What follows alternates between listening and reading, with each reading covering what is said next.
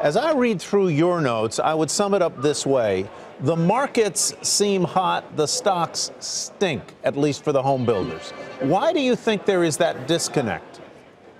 I think people are looking at the market and thinking the market is predicting what's going to happen with the underlying fundamentals. And, you know, Diane hit the nail on the head. I mean, it's a supply-demand imbalance. We have excess demand and not enough supply.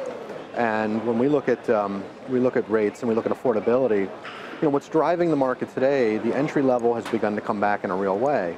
And I think a lot of investors forget that a lot of those entry level buyers have been in rentals where the prices have continued to gone up. So the rent versus own equation, even though rates have moved higher, isn't as concerning as it would seem on the surface. So fundamentally, you believe that the stocks like D.R. Horton, like Lennar, like Toll Brothers, which are all down and double-digit down this year, are down because interest rates have moved up. But if you tell me on that on the one hand, and you tell me on the other hand that there is strong demand out there, it is outstripping supply, I would think that should be good for those companies. It is, and I think coming quarterly results in the 2Q will reflect that. If you go back to the end of 2013, mid-2013, when we saw a similar move in the 10-year, you know, the group was under pressure about 20%, and then within 6 months it self-corrected. I think that's a very similar proxy to where we're at today. We're going to have the health of the spring selling season come through on numbers. We visit over 100 communities this spring, myself and my team, as we do every year, and we're just not seeing any signs of slowing out there. But Jack, I mean, I don't get it about the affordability. It seems to be going completely in the wrong direction. You've got this low inventory problem, which is pushing prices up at the same time that interest rates are rising. You really don't think that'll have an impact? No, if you go back to the mid 80s and you look at the trade-off between rental payment and mortgage payment, it's been a band at about 10% plus or minus, and it got really out of whack in 2007, where it was almost 40% more expensive to own than rent.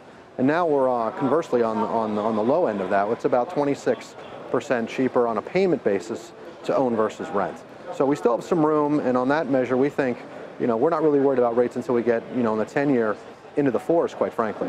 So the other thing that the builders... Go ahead, finish. Go ahead. I beg your pardon. Oh, the other thing, yeah, no, that's okay. The builders that we talked to, we're not seeing folks buy smaller homes. We're not hearing of folks optioning less. And most importantly, we're not seeing ARM demand pick up. We're not seeing buyers move to ARM loans as you'd expect and as you've seen in prior rate moves.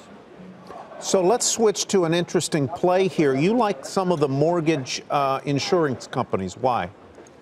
We do. We think they're, number one, levered to housing.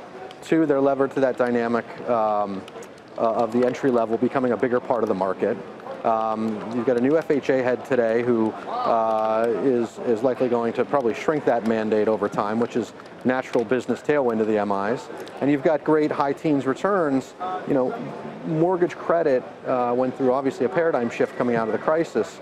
And we haven't made the first bad mortgage loan of the next downturn, and I don't think that mortgage will end up being a driver of whatever downturn or slowdown is the next one.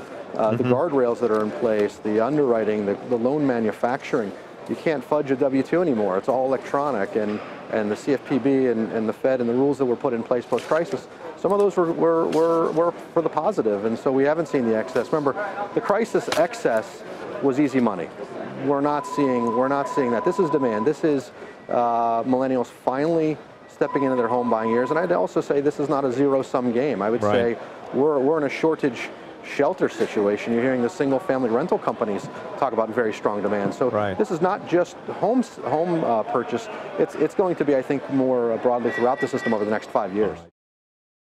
Hey there, thanks for checking out CNBC on YouTube. Be sure to subscribe to stay up to date on all of the day's biggest stories. You can also click on any of the videos around me to watch the latest from CNBC. Thanks for watching.